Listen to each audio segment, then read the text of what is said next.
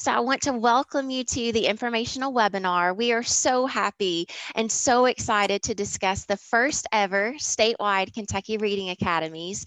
We know that your districts continue to face just unprecedented challenges due to the COVID-19 pandemic. And as a result, we believe that teachers need unprecedented support. So we're hopeful that this opportunity will be one key mechanism for providing high quality literacy instructional support to teachers across the Commonwealth. So today we're going to begin by, hopefully if I can advance my slide here, introducing myself and our Lexia partners. So my name is Mickey Ray, and I'm the Chief Academic Officer in the Office of Teaching and Learning. And I also have with us today Ruth Swanson. And I don't know, Ruth, if you want to turn your camera on and let them see you as well. But Ruth is the connection to the Office of Continuous Improvement and Support and has just been a great partner to us in this work. And so she is with us today as well. And then I have many other supports from the Office of Teaching and Learning who are here, frankly, to work behind the scenes to make sure that all of this is in place for the ease of the webinar today. So I'm very thankful to have them on the call as well. And then next we have our Lexia partners.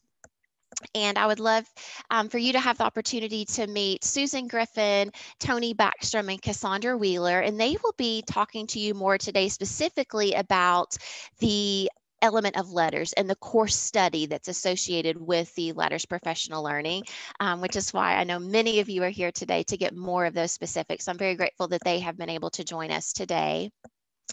And in terms of the webinar goals, as I stated, we really want you to be able to learn more about the academies, about the structure of the LETRS training itself.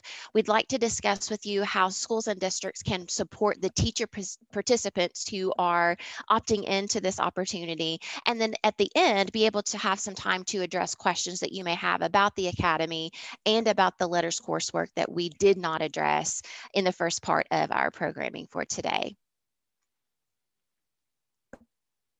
And I'd like to begin by discussing the purpose for the Reading Academies. One of the key tenets of the United We Learn initiative, which Dr. Glass very passionately believes in, curated from the report of stakeholders across the state, one of the key tenets is creating vibrant student experiences. And in his kickoff video, Dr. Glass makes the point that a child's ability to read is a critical predictor of both educational and lifelong success. And so we know that students must have every opportunity to learn to read independently and proficiently and to strengthen their reading skills throughout that K-5 progression. So teachers must be equipped and empowered in the teaching of reading in order to best support their students. So to support that goal, the Kentucky Department of Education is launching the Kentucky Reading Academies, which brings LETRS, the language essentials for teachers of reading and spelling, professional learning opportunity to educators across our state. And through LETRS, teachers will gain essential knowledge in the fundamentals of literacy instruction that are required to transform student learning and create more vibrant experiences for our youngest readers across the Commonwealth. And this really began with an evidence basis in Mississippi. So they provided the initial research basis for the work that we are now engaging in, but there are many other states now who have partnered with LETRS to bring that professional learning opportunity to their state.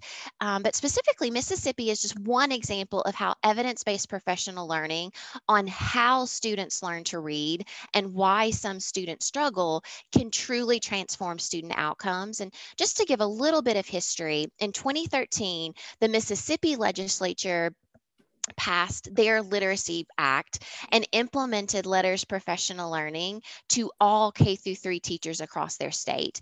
And this commitment with many stakeholders, including state, local, higher education leaders, it has resulted in continuous improvement year after year.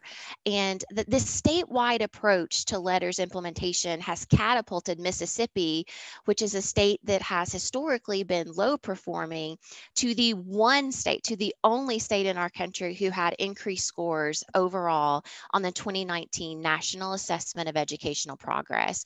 And so you can see there on the map, Kentucky was one of 17 states who are actually in a period of decline, and Mississippi is that one state that showed gains during that same period. And when you hear Dr. Carrie Wright discuss why and how this has happened, and the way that they have been able to transform some of that professional learning within their state, she says, and she always says, they made an investment in people. And so again, this really is about providing professional learning for teachers in Kentucky following a very similar model.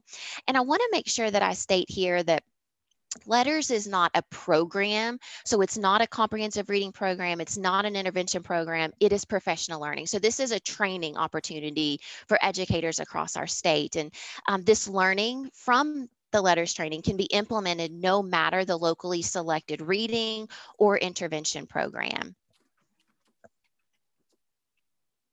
And to talk a little bit about the funding basis. So really the reason why we are bringing this to you now is because we have been able to utilize some of the ESSER ARP federal funding in the internal KDE funds to be able to implement this statewide professional learning. And all of that funding must be expended by September of 2024. And I know that many of you are well versed in that timeline as well. But with the passing of the Read to Succeed Act, so Senate Bill 9 was signed into law by the governor and included an emergency clause, so it's effective immediately.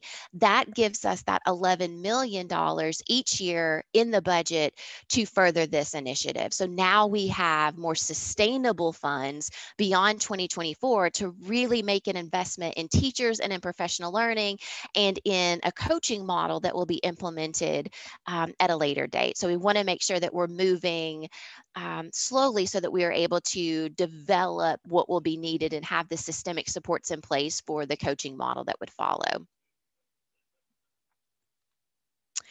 In terms of eligible educators, if you are a K through 5 educator in a Kentucky public school, you are eligible for this professional learning opportunity. And you can see here on the screen, we do have the note that it includes general educators, special educators. If you're a reading specialist and interventionists, I've received a lot of emails from school and district level coaches, those who teach EL students, tier 1 schools, and then absolutely administrators. So we are targeting 2,400 teachers in the first phase of this work. And we hope to have representation from all 8 of Kentucky's educational cooperatives. And so we want to encourage participation from whole schools, from grade level teams, across districts. We know that the more systemic approach is going to lead to more successful implementation and the connection to student outcomes. And we also encourage administrator participation for that very reason, for sustainability and to support the teachers who are going through the professional learning within your buildings. But there is flexibility there. So we are allowing for individual teachers to sign up. We want anyone who is interested in this professional learning to have the chance, the opportunity to go through the training. So we are very excited about the potential that we have to reach educators across our state who would like to participate in this first phase. So I'm going to turn it over now to our partners with Lexia to talk a little bit more specifically about the LETRS coursework. So Tony, I will turn it over to you. Thank you, Mickey. And I have to say, it's pretty exciting to be a part of this as we hear you talk about the initiative and about the work that's already gone in. When we hear Dr. Glass and the importance of this work and the commitment that the entire department is doing, we are very proud to partner with the Commonwealth as we move forward. I think when we talk about this section on LETRS, and to try to give some more information and some depth to an understanding of what you might be embarking on if you choose to be a part of this, we want to give you a really quick overview. I promise it will be quick. We want to talk about what's a part of that and those materials, and then really talk for a few minutes about some of those expectations. We want you to step in, to lean in with your eyes wide open to this incredible opportunity that's being afforded to you as educators. So if we advance forward, when we think about what LETRS is, as Mickey said previously, pure professional learning. She mentioned it is not a curriculum.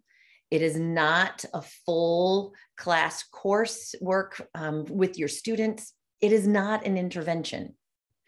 This really is an investment in you as educators and in your expertise, helping you to enhance your understanding of English and the literacy skills that students have to acquire.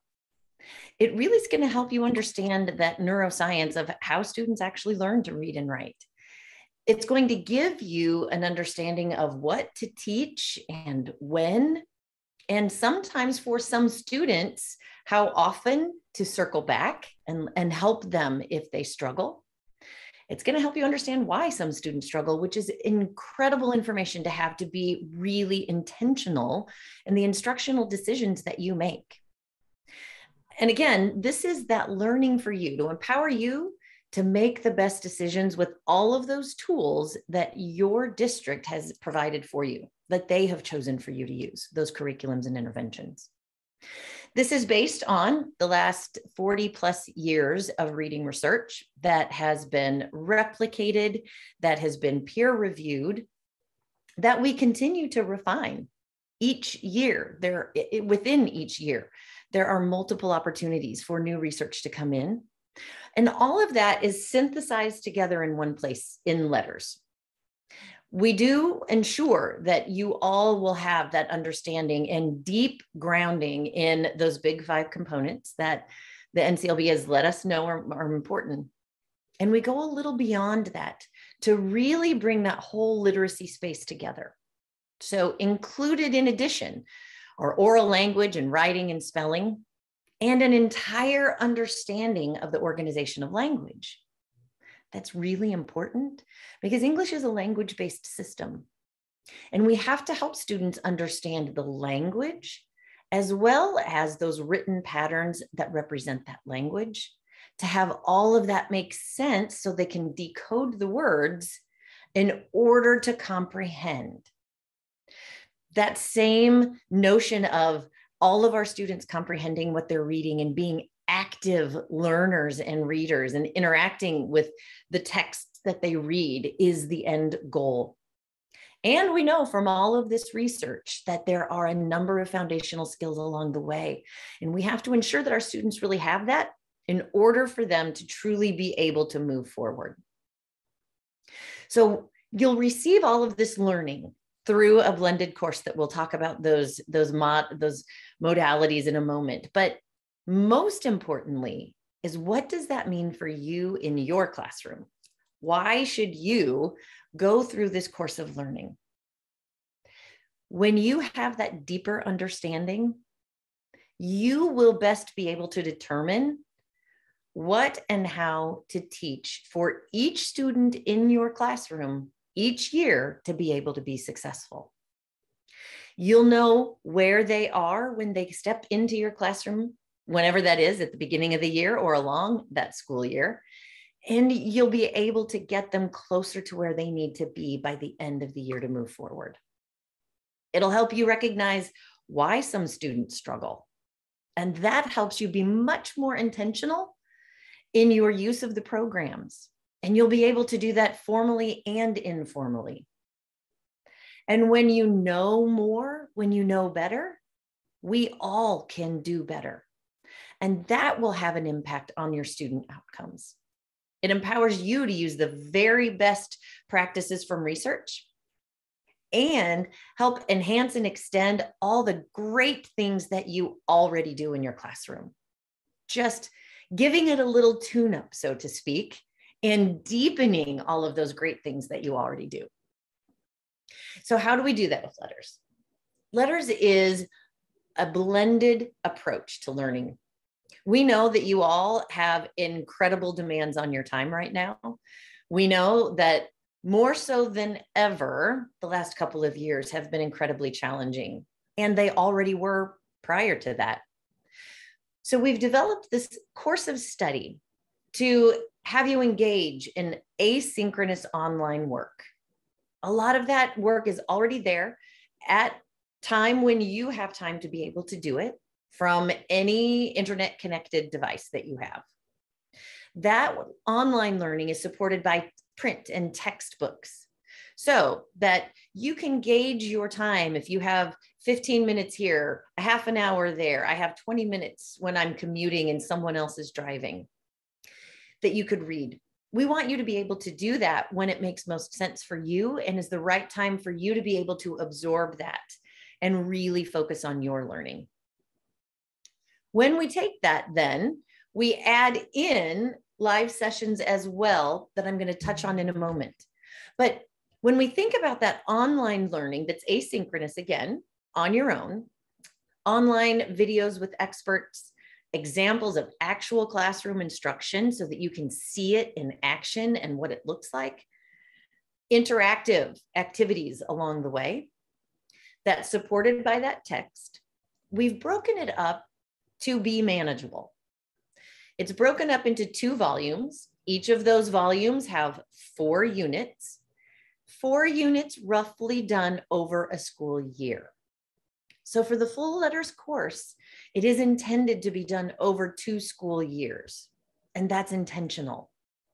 This means that you will not be completely overwhelmed and unable to participate in that online work or attend facilitated sessions and still do everything that you have to do every day. It will add a little time, but it's manageable time. And because of the way it is set up, so these volumes are being broken down into sessions. And with each of those sessions, there are pieces that directly connect back to what you're doing every day. So while you are making an investment of your time, you are able to apply what you are learning immediately all along the way in the work that you do every day. So each of those units are broken into sessions I mentioned. So in each of those sessions, we want you to complete that online content. Again, you can do it in 15 or 20-minute increments. Each one of those is 45 minutes to maybe just over an hour on average. We want you to read that text. That might take you 10 to 20 minutes for each of those sessions. There's a check for understanding. I love it. And as most people do, I sometimes want to check, am I really learning what I should be here? Am I paying close enough attention? I get distracted by something. A quick check just to be sure that you're on track for success. And then there's that bridge to practice. That is that intentional transfer of what you're learning and applying it to what you're doing in your classroom. It's like a mini case study. I promise it will not add hours to your workload every week. I promise. They are quick activities, reviews, reflections to think about your learning and how that applies to 2 or 3 students that you work with. Each of those sessions in the first volume, in each of those first 4 units, there are 8 sessions in each unit, just to give you an idea. But then for each of those units, you will have completed each of those sessions. You'll complete all those bridge to practice activities. And then we do another quick check. How is your learning as you're going through the content? Was there something that you thought you really understood at the first point when you heard it, but now it's been a little time, you've added a little more learning on, and there's some confusion around that? We want you to be able to know that so that we can help to address that. And at that point, you'll attend live facilitated training. Sometimes that might be online in a live session. Sometimes that might be on site. We have options available, and you'll have options for how that is consumed by you and or your districts. So that combination of multiple modalities provides for multiple exposures to information. We all learn best when we don't hear something once and then we never hear it again. We need to hear it more than one time, and we need to be able to actually utilize information in order for us to retain it and actually have it become part of our habits, part of our practices. Those quick checks and understandings, those assessments, I don't want you to be too concerned about those. As long as you're going through that asynchronous course and you're doing that reading, you are going to be just fine. We want everybody to strive to reach for a goal of mastery at 80% proficiency with each of those. Those quick checks at the end of each of those sessions are only 5 questions. And at the end of those assessments, they're 10 to 15 questions. It's not some big test that we want you to be anxious about. Instead, we want you to use it as a way to check on your learning, and as you come into those live facilitated sessions, to recognize if you have any confusions, because those sessions, those live sessions with our experts, are the opportunity to ask questions of the experts, to ask questions of your peers, to challenge, to ensure that you're really understanding what that research meant and how it applies to what you do every day. When we think about that in that bridge to practice, I always come back to this because sometimes it can be a little anxiety producing. And again, we don't want that to be the case with any of this learning, because this is an investment in you to make you even better at what you already do. So those bridge to practice activities, for instance, this happens to be from Unit 4, Session 2. In Unit 4, Session 2, we're talking about advanced decoding. And this bridge to practice is on phoneme-grapheme correspondences, or this written symbols to the sounds they represent in the language.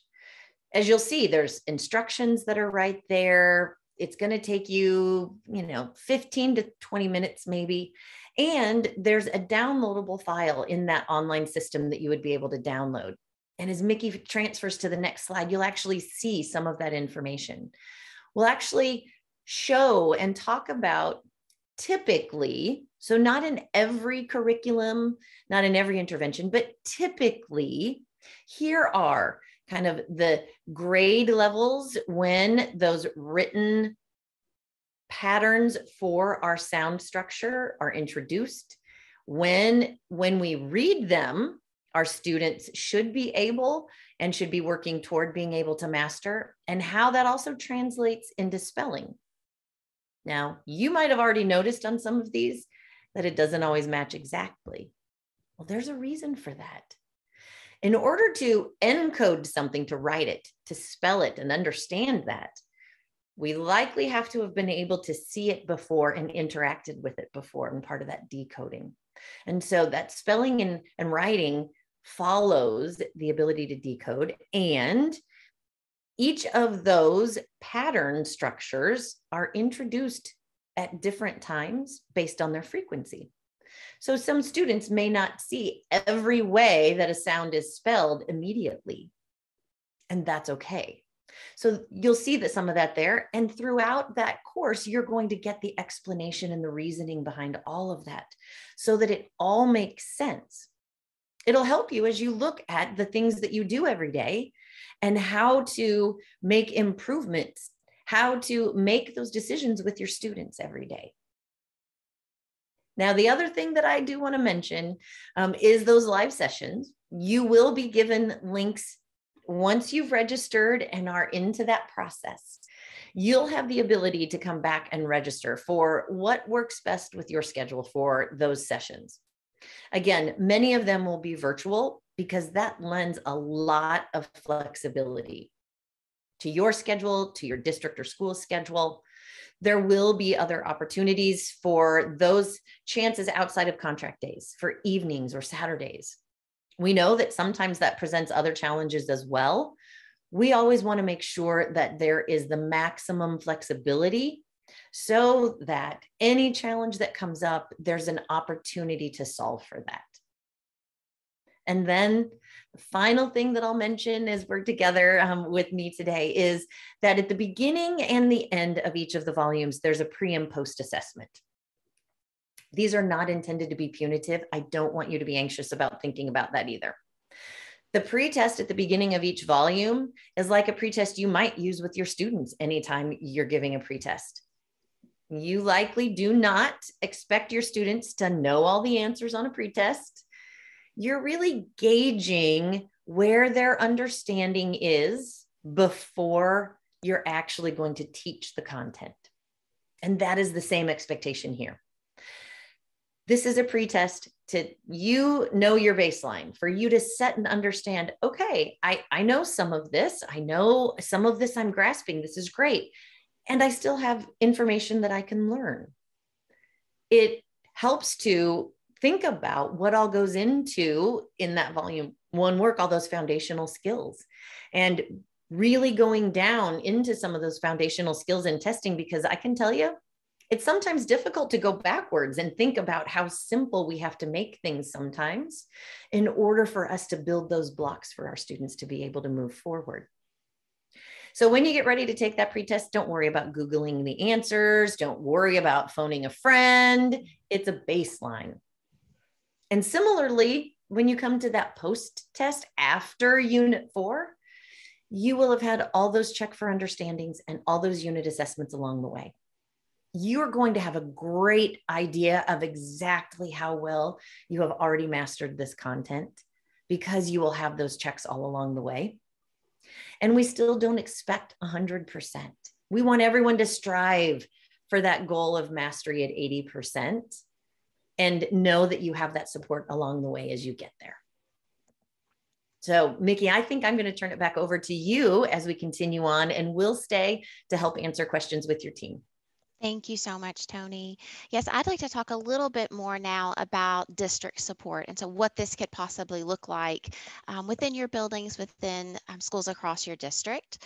So the first thing that we want to encourage is that teachers have opportunities to collaborate and to work together through the reading academies, either through a PLC or within their grade level teams. We also want to encourage teachers to have time to, in that PLC, be able to discuss the content, be able to talk about the bridge to practice supports and that application of the learning to their students within their classrooms. And then again, just giving them the chance to share what they are learning with other colleagues on a regular basis who may or may not be participating in phase one of the work. And then as the administrator, obviously you will be key in allowing for that collaboration, both in protecting time and in generating space for those conversations to occur. And if the administrator is completing the training with the participants, then we think that that will allow for very organic conversations that would occur around the content and the learning and what they would be seeing within classrooms. And then the next step is just time. And we know that time is so precious and we're all very limited in having time. So we think that, again, if school leaders, district leaders can work together to protect that time for educators who are participating in the professional learning, that will allow them, again, to be able to collaborate within their PLCs, to work through the lessons together, to have rich discussion around the content, and be able to think about the application to their classrooms. You may also consider using ESSA or other district funds to provide release time, or maybe substitutes for teachers for occasionally as needed to complete the work, and then to be able to work together to think about those bridge to practice supports. The next little component involves registration and how you can do that. So on the Kentucky Reading Academies webpage, on the KDE webpage, there is a direct link to the registration form that is hopefully being placed in the chat for you now. If you would like to visit the website, you can go there and see the registration link. It is a situation in which we do need the individual teachers to register, or if you're participating as a coach, as an administrator, to complete that registration form for yourself so that we make sure that the license is transferred to you as the individual educator.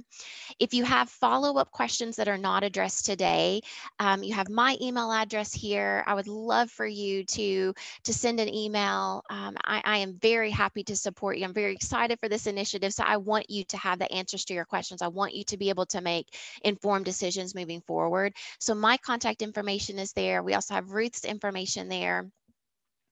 And then in terms of the slideshow, that's it. So I want to stop sharing so that I'm able to more directly respond to questions that you may have in the chat or from the KDE team that you can sort of pull over for us that are common across maybe the parking lot form.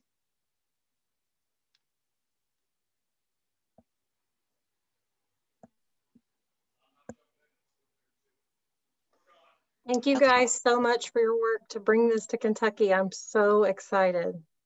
Thank you, Abby. I appreciate you. Okay, Mickey, I noticed, I wanted to jump in. There's been a couple questions around how long the live sessions are, how much time that will take.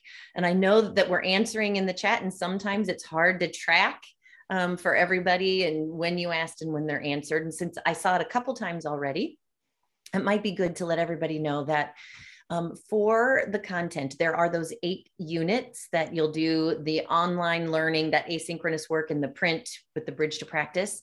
Each of those, for those live facilitations, has a 6-hour training. So 8 6-hour trainings. Those trainings might be done in a 6-hour full day or 2 3-hour sessions. So that, again, we're always trying to accommodate as much flexibility as possible for schedules. And again, we anticipate that 4 of those would be done in each school year, 4 units in year 1 and then 4 units in year 2. So either 4 full days or 8 3-hour sessions in each year, if that helps as well.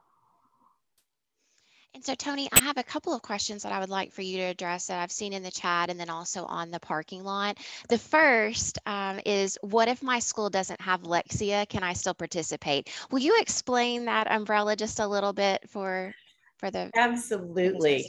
Absolutely. So Lexia is a company that we have our professional learning, which is LETRS. And completely separately, we also do have a couple of intervention programs. This opportunity with LETRS is for that professional learning that is LETRS. It is not tied to any curriculum or any intervention. Your school can use any curriculum or any intervention, and we still love for you to participate in LETRS. If you find that way down the road at some point, you want to reach out to Lexia about one of those interventions, you certainly can do that, but that is completely separate from this LETRS initiative. This is really for that professional learning, no matter what curriculum or interventions you have in use in your districts. And Tony, I know that you've stated this, but I think it's so important for people. So there are some questions around, why they would necessarily have a need for substitute teachers and how long each of the sessions will take. And so I will address that a little bit, but I ask that you please correct any misinformation or that you circle back and affirm that I am speaking correctly on this. But so at the end of each unit, teachers will have the opportunity, and I'm assuming again administrators as well, but that is something that Tony is nodding her head, so that's wonderful. So teachers will have the opportunity to select again either two 3-hour sessions at the end of the unit or one longer 6-hour session. So if, for example, you have educators in your building who are choosing the 6-hour session and it's during a school day, well, they would obviously need to speak to you about that because a sub would be needed, and if that doesn't work, then they would need to select a different time slot. But there will be many choices in terms of when they can sign up for the live session, the live online session, or potentially an in-person session that would happen at the end of each unit. Is there anything, Tony, you would add and or clarify based on my response there? Nothing to clarify. I think everything you said is absolutely true. Sometimes there might be within a district, if a district decided to take on this initiative as a systemic approach or an entire school building, there could be time where they wanted to provide time for their teachers to complete some of that asynchronous work or that reading. And some places across the country have done that. and they have provided a sub. Typically, however, it's only if that's needed when that live facilitated session takes place after each unit, either in those 3-hour segments or in that 6-hour segment. Thank you, Tony. And I know that there was something about, can a single teacher at a district or a school sign up? Yes, we always encourage you to invite your friends in to join you and to be part of that. When we are embarking on a learning journey, it's always comforting to know that you have someone along there with you, that you know already to ask questions. That does not preclude you if you don't have anyone in your building who wants to do it with you. And as you come into those live sessions, you will feel part of a community and you will build a network within those live sessions. That is part of their makeup, is to help build that community around this learning. And Tony, could you clarify as well? There are some questions around, should coaches participate? And I've addressed this question via email more than once, and I actually recommend that coaches, literacy coaches, either for a school building or for a district, would go through the full 8-unit teacher session, educator session, because in support of those teachers who are participating in the process, I would think you would want that same exact learning that they're experiencing in order to be able to provide that ongoing support for them. Now, if you are a building level administrator, I think it would, based on your time and the different needs that you may have, there is that administrator session. And so, Tony, can you talk a little bit about the difference between those two, please? Sure. I absolutely echo your support of coaches going through that full LETRS 3rd edition, that full course of 8 units for coaches. When we think about administrators, for me, it's always kind of a little of a catch-22. I love it when administrators have the time available to them and are able to complete that full content with their teachers and really dig deep into that understanding around the literacy process. And we all have to be very open and honest about the challenges that administrators have on their time. And there are situations where they cannot submit to that much of their time to do that over the course of those 2 years. So the administrator course does provide an overview of that full LETRS course. So instead of a full 2 years, over those 8 units, they'll get an overview of each of those 8 units. And then something that is unique to administrators, there's a whole section for them around what it means to be an instructional leader, how to keep the focus on literacy, what to look for in classrooms when you go in, especially those classrooms where teachers are receiving LETRS training, and how to ensure that the best choices are being made, and how to be a part of that process around that intentional instruction that should be taking place. So for administrators, a lot of it depends on the time available.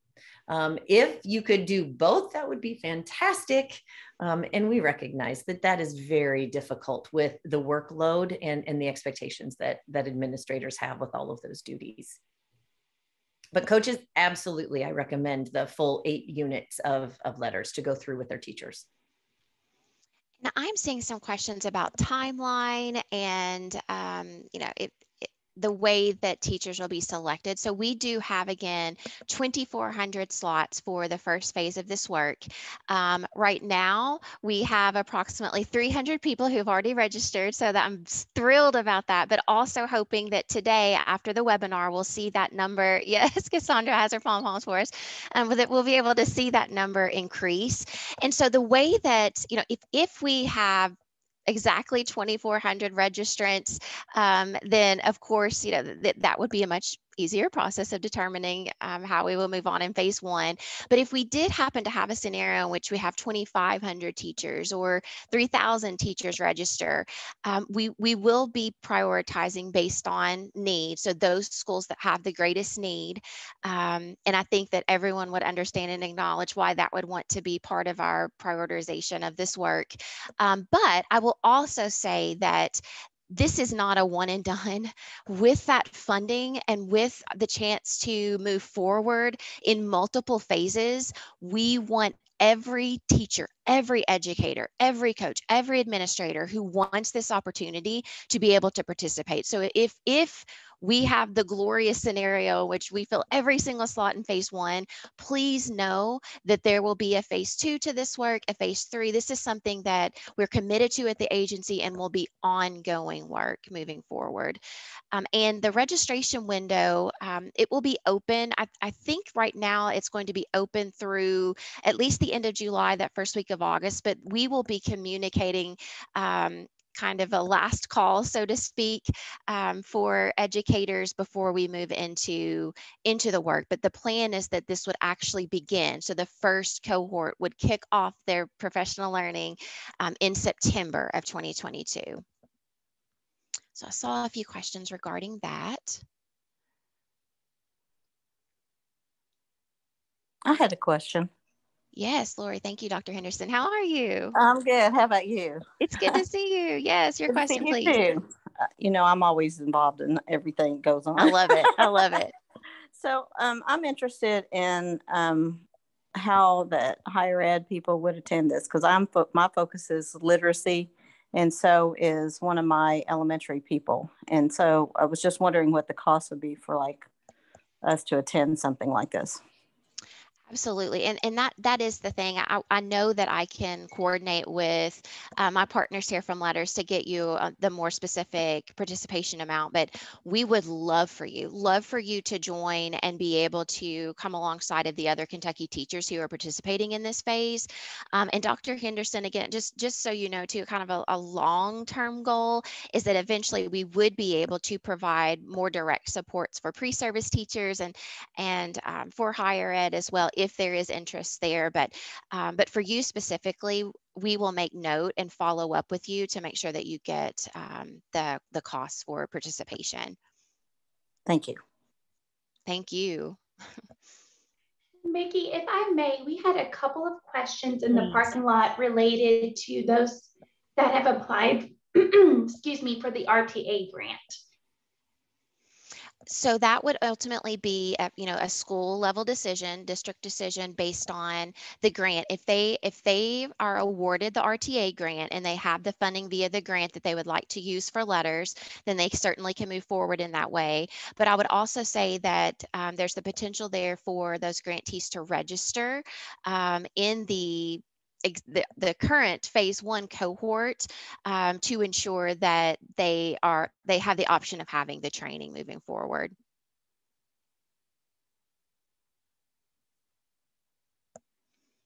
Anything else that you all see that we can address in the moment? We had a question regarding if completing this course would change rank. Okay, rank changes. So right now that we have no mechanism for this to go toward graduate credit for a rank change, but we are working with OLE to try to find a mechanism. Some states do have agreements with a particular university to provide up to 12 hours of graduate credit, and Kentucky is not one of those states currently, but we're going to move forward to see if they would like to apply to work with our state to move forward in that. So the honest answer at the moment is no, but it is a work in progress, and we will certainly be providing more information to participants if something connected to that does change.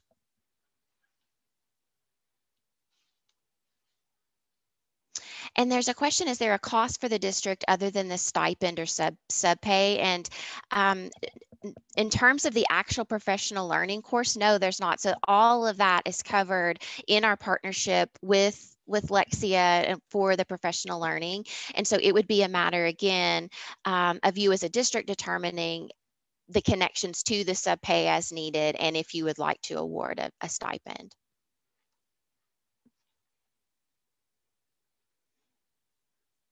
My KDE friends, is there anything else that you can see So we have a question, will we receive a copy of the book or will we have to read it online? And that's the beautiful thing. It's in both places.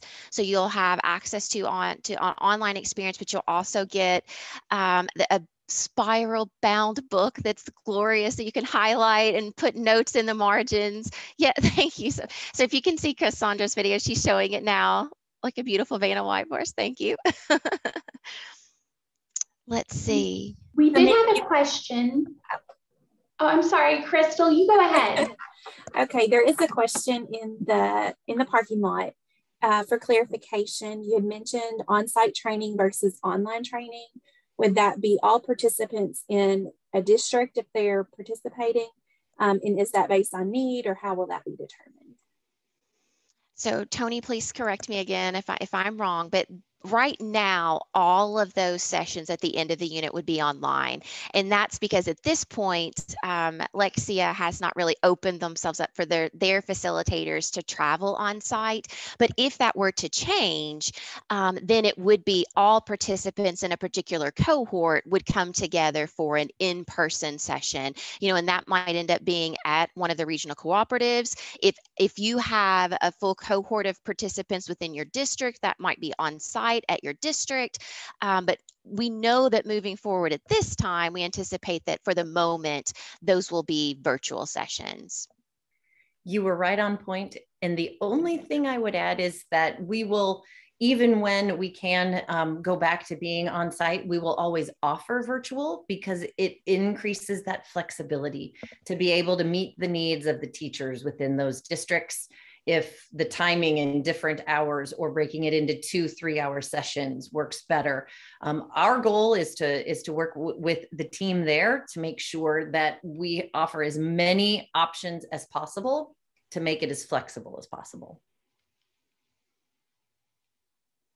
And Tony, I saw one other comment from Christy from Southeast South Central, and she's asking if she can participate as a representative from the co-op to support teachers within the region. And obviously I would speak to your director, but I would say if it's solely my decision, absolutely, we would love for you to attend. And you may even want to think about, Christy, following the facilitator path as well to be able to support that in your region as we move forward in these different phases. And we can speak more about that as well as we move forward.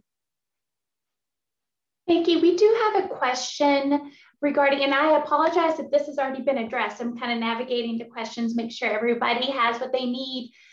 Do we have an anticipated date when they could hear back if they are able to participate in the program? So Sarah, we know that registration will close at the end of August, at the end of July, the beginning of August. And so there would be some communication that would go out at the beginning of that academic year to let individuals know that they have been selected. I don't think it can be sooner because we want to make sure that we leave the registration window open through the summer for as long as possible to allow as many teachers who want to participate to register. But as soon as we can, I assure you we will let you know. I think we just had somebody ask for that registration form again. So we might want to put that link in there. Thank you, Tony. Yeah, because I know they can get lost in all of the questions and answers in there. I think it's phenomenal that you have people that are asking questions further down the road already. They're excited and they're committed. The number of excited people that got on this webinar today is a testament to the work that KDE has already been doing around this. So kudos to all of you there in Kentucky. Well, and again, the real kudos goes to you educators who are here and who are willing to give up your time. And again, we know that you have one of the most challenging jobs in the world. And so I'm just so thankful that you would be willing to give us time and space and make the time to continue on with your learning in this area for the good of your students. And I mean, honestly, it gives me goosebumps to think about this and just the hope that I have that this can be so impactful for you and for the students in your classrooms and in your buildings and across your district. And we do have another question around where will I find the recorded webinar? And so that will be posted on the Kentucky Reading Academies webpage. And on that page, you'll find a link to the registration. There's sort of a mini FAQ that's embedded on that webpage. And then you have kind of a kickoff video from Dr. Glass that he was kind enough to do to support this great work. So I would encourage you to visit the webpage if you have not already. And I know that we have several people dropping that into the chat for you. Thank you all. Okay, there was a question about the facilitator course. So I saw that after the first year, you can take the facilitator course. Can you speak more to that? And Tony, it is the same course, correct? Can you talk about that just a little bit? Sure. So for the long-term sustainability within the state of Kentucky, they will certify facilitators who in time would begin to help provide that live facilitation of teachers going through the course that we will be doing at first. There are some minimum requirements that you have to do. And the first one is you have to complete volume 1 first. On that post test, you have to score an 88% or higher. So if you're thinking about something like that, you want to keep that in mind. From there, then there's additional training that you attend. There are additional materials that you would receive. And I'm not sure if there might be some other parameters as we work through this first year and going through of those expectations for if someone is then a facilitator, what will Kentucky want you to be able to agree to as you continue to move forward. But at the very beginning, at least, would be an 88% or higher on that post test of volume 1. And then it would be the same one for volume 2. And while as a participant, we want you to reach for that mastery goal of 80%, in order to be a facilitator, it must be an 88%. And so there's a little bit of difference there. If we're going to have someone who's going to facilitate other teachers through, we want to make sure that their understanding of that content is at the very highest level. Thank you, Tony. Yeah. And I am dropping these answers you've made that you've given us, Tony, into the chat as well. So the facilitator would have 88% mastery. Is that correct? Okay, excellent. I am going to differentiate that in the chat. Perfect. We do have a question about what happens if you score lower than the 88%. Well, first I have to say, I don't think anybody in Kentucky is likely going to do that. So I'm not sure that this is even anything we really need to talk about. Remember, there are those supports along the way, the check for understandings and those unit assessments, so that you should have a really good idea. If you really want to be a facilitator and you do not receive that 88%, we do have a process that has to be followed in order to get a second try at that post test. And so rather than walking through all of those pieces right now, for those that may not be interested in that, as we get to that point, we'll make sure that we're working with the KDE team and the information that they send out to those who indicate interest to be able to walk everybody through that at that point. But I love that there's already interest in it and that you're aware of that 88% so that you can work and study really hard along the way. And there's a question, if our teachers register and we do get the RTA grant to use toward LETRS, will we be penalized for teachers unregistering? And I will say, no, you will not be penalized. I would ask that you let us know. And so that way we can make sure that those slots are open for other educators who are registering at the same time as you are. But there will be, frankly, I'm just so very happy that you want the training and that you're willing to go through multiple steps to ensure that your teachers are supported in this way. So thank you for that question. If I may piggyback on with that, because we had another question earlier, which was asking about amending their application to be able to use a different program for the RTA grant and then preserve LETRS opportunity through the registration like others. So Sarah, I do not want to misspeak on that. To me, that seems trickier And so I would not want to say one way or the other without talking to the grant director and making sure that we speak to the Office of Finance and Operations in terms of that process. But I think the bottom line is if you have questions connected to RTA and you are an awardee, then we'll make sure that we will work with you to do what is best for your teachers within your building, whether or not you have received the grant. So I would just ask if you could have a little patience with us today on that part of the question, because I do not want to misspeak and lead you astray related to that. Okay, and I have some questions about if you are serving a different role, if you work for a co-op, if you're an administrator, if you are a district leader. When you go into the registration form, you will actually select your role. And if you don't see that your role is included in the list, there's an other, and you can place your role there in the blank. So that's the way we will curate the different slots that will go for the trainings that are being selected.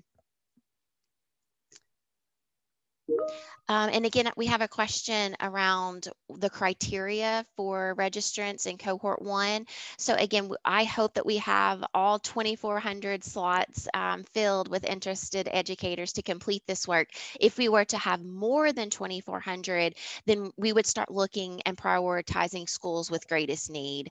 But as I said earlier, there will be more than one phase of this work, and that is the beauty of us having some additional funding, our ESSER funding, as well as the Read to Succeed fund. So if you are not a part of phase 1, there will be multiple opportunities to participate.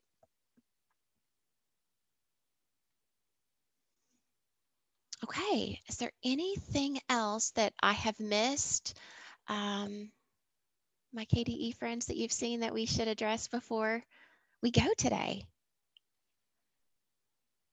Nikki, while you all are checking that, I just want to say hello to everyone. Thank you so much, and to tell you how excited I am to be on this journey with you all, and hope to be a resource for you as we work together in moving towards the implementation of this. So thank you.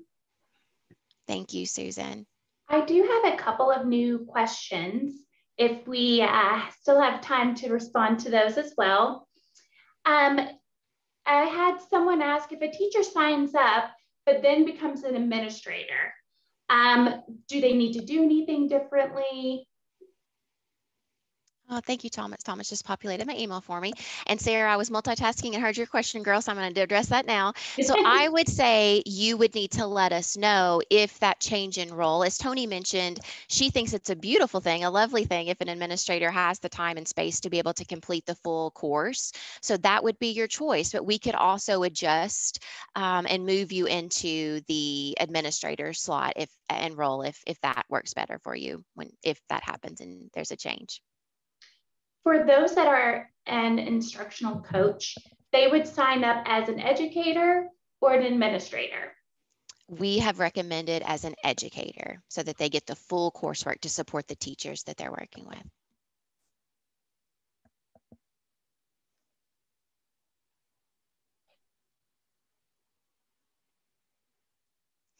Now that's a really good question. So Kimberly, I am watching you as you are typing. And so Tony, you may be able to address this for us. So she's asking, what if you do not have a classroom to get data around the bridge to practice and other things? How do you all handle that? So we always recommend first, if there's an opportunity to partner with a teacher who does have students, if you are an administrator or someone who's in a building, and you might be able to partner. And so you might adjust it just a little in that setting where you may not be providing that activity, but you would be observing and then documenting and reflecting. If that's not possible, there are some other options. We have had folks who have used their children, their grandchildren, their nieces, their nephews, their neighbor kids, and utilized from that setting, right? Teachers are resourceful. Mm-hmm. And so typically there is a student somewhere that they might have access to help with. Depending on their role, and often it's administrators that have that question because they are not in the classroom every day working with the students. Even if they pause and reflect on what that bridge to practice is asking of an educator who is working with students, and what the implications of that might be for that instruction moving forward, and the choices that are being made. That in and of itself is powerful, and what the intent of the bridge to practice is, if that's their role. So I think there's not one simple answer to that question. There are some options available depending on what their role is. Cassandra is with our customer success team, and she'll be really involved as we move forward. And if there are ever very specific questions from someone that come up, they beautifully handle those and can help to provide additional options along the way as well. Yeah, and a couple that I'll offer just in light of that question is, as you're going through this experience, you all talked earlier about having a cohort in your building, or having a buddy as you're going through this experience. We absolutely encourage that. And if you can create a professional learning community, your own PLC within that group. So let's say you're an instructional coach and maybe you don't have the access to your own classroom of students. Get with other instructional coaches, take that bridge to practice and role play. Right? Someone, do a profile of a student. One of you role play as the student, the other role play as the teacher. That way you can work out the pedagogy and the instructional practices, because that's still going to help you as you return back to your teachers and provide coaching and supports for them as they work for their students. So we've got all kinds of great ideas and brainstorming that we can do to make sure that anybody from any entity can still have a very positive, powerful, impactful experience with their LETRS coursework. Thank you, Cassandra.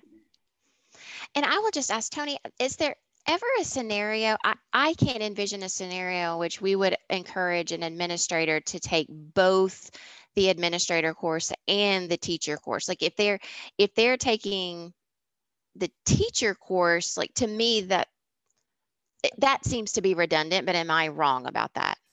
So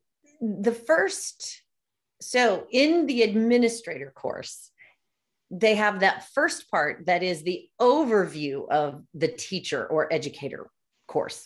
If they're taking the educator course, that overview wouldn't really be necessary because they're going to dive deep. Experience all of it. Although it might give them a little preview of what they're going to be covering with their teachers in advance of when they get to that with their teachers.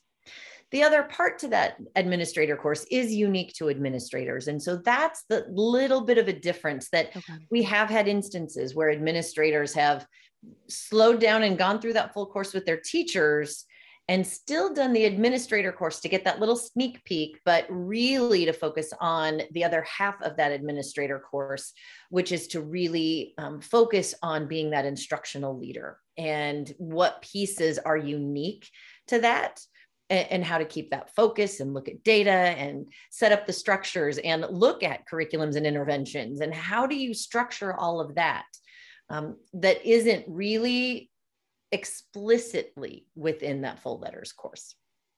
That makes more sense. And just in full transparency, in thinking about the numbers and the impact on the slots that we have for educators, and in my mind, I really want teachers having the first shot at the teacher coursework. And so, potentially if we see that it's tight, then we may ask, if we see an administrator signed up in both areas, that maybe in phase one, the administrator could complete the administrator course, get the overview, and then in a later phase, when we have more slots and more flexibility, then following that up with the full session or vice versa. I just want to make sure that while I am so thankful for administrators and for their desire to participate, that those teacher slots can be filled by teachers who are working with students day in and day out. And I say that with great respect and love for both roles. Okay, anything else? As the final comments are kind of coming in, I just want to say I'm the person that goes to the movies and watches for all the credits. I don't leave the theater until all the credits roll. That's somebody's child on that screen, right? So as we've been sitting here in this session, I have gone from page to page. Some of you had your cameras open. Others of you have a cute, beautiful picture of yourself. Others of you just have your name. I went through all of the pages and read every person's name.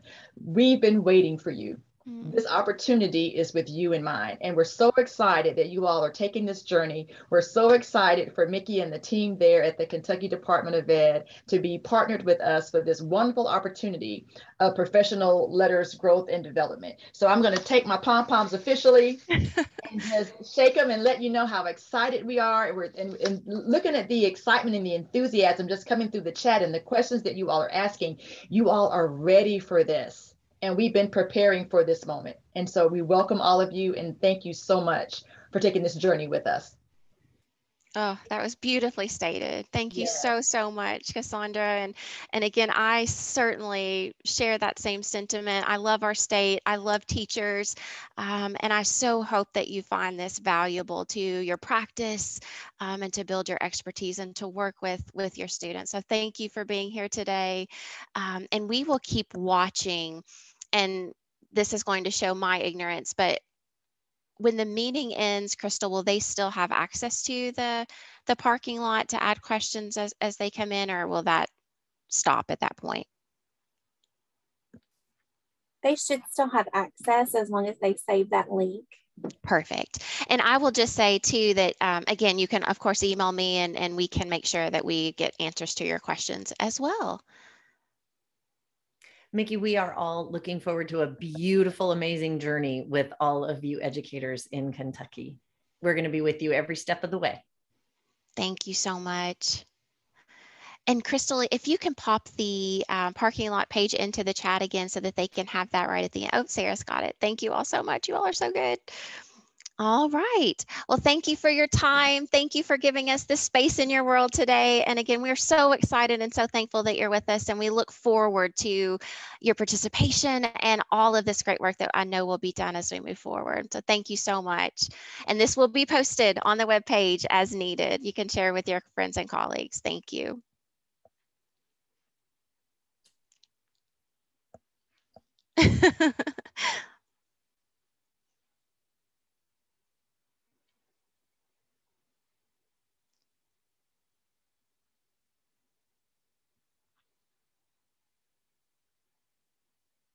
Oh, there's Brandy. I didn't see that she was with us.